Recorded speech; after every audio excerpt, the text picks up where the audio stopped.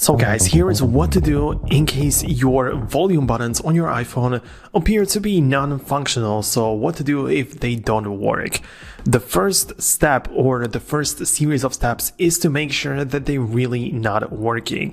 Because a lot of times it can happen that you have a case, a lot of people have covers, and there are so many different cases, protective stuff that you can put on your iPhone, and those have these buttons, and it can happen that through the case it is kind of hard to press the volume button, so it may appear that you're actually pressing it, but perhaps nothing is going on. So if you want to fix this or try it out, just take your case off like this and press the buttons without the case. Like, this is obvious, but I have to mention it. So of course, now when you press the buttons like this, you can see the volume slider right here, and it changes as you press the button. So for me, it does work. However, there could be a glitch with the animation right here. So perhaps it doesn't happen to you that this thing pops up. For this, go to the control center and check out if this slider is rising up or going down or whatever it's doing whenever you're pressing the button. So perhaps the animation didn't pop up for some reason because of some software reason, and for that, go to the control center to see if it changes in here. So yeah, as you know, if the volume buttons don't work, you can always just change and slide up the volume like this. So you can also do it through the software. So it's not like something that would prevent you from using the iPhone altogether. Well, there could also be some problems with the ringer and the volume. So the volume buttons can do some different things.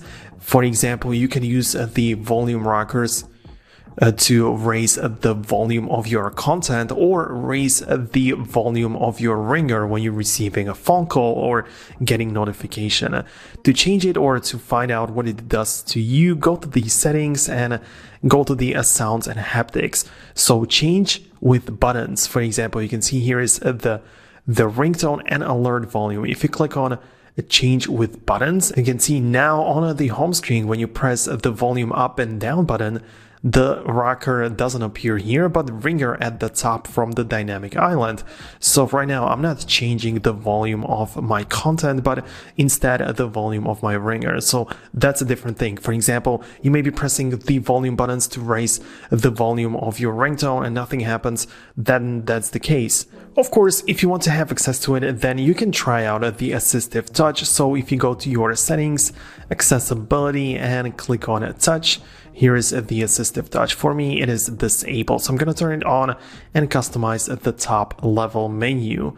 You're going to click on plus, and the icon that you're going to add is supposed to be the volume up and volume down icon. So let's say I'm going to add it the volume up, hit done. I'm going to click on another icon, which is going to be the volume down. And right now, my Assistive Touch, when I click on it, I can see that you can get the volume up and down, so you can check and change the volume in here. So it's very easy to do it that way too. So we are again not using the physical buttons, we are using the software Assistive Touch to add and lower the volume, increase and lower it.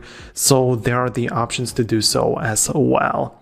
So if you're not happy with these fixes and you assume that something is going on with the software, there are also some basic things you can try out. So for example, restart your iPhone. Of course, hold down the power button and the volume button. Chances are that it doesn't work, and if it in fact doesn't work, then you're not going to be able to turn your iPhone using the volume button. For this, you're going to have to go to your settings, because you can also turn off your iPhone without the hardware buttons. So here in the settings, go to the general, and here at the bottom is the shut down button. So clicking on the shut down button allows you to turn off your iPhone like this without the need to ever press the side and volume buttons. Then of course, go to the, if you are still in the general section, go to the software update and make sure you're running the latest version of iOS. For me, it's the iOS 16.3.1, which I should install, and it's not out, it's still not installed on my device. This could make sure that the feature actually works, and that it perhaps even removes some of the features or some of the bugs that could prevent me from like using using my iPhone the way that I want it to. And that would be about it. These are some of the basic things you can try out to make sure that your volume buttons do work and that they work properly the way that they should. Hope the video helped you out. For more content and tutorials, subscribe to the Foxtecc channel and also check out the next video right here. Thanks a lot. See you later.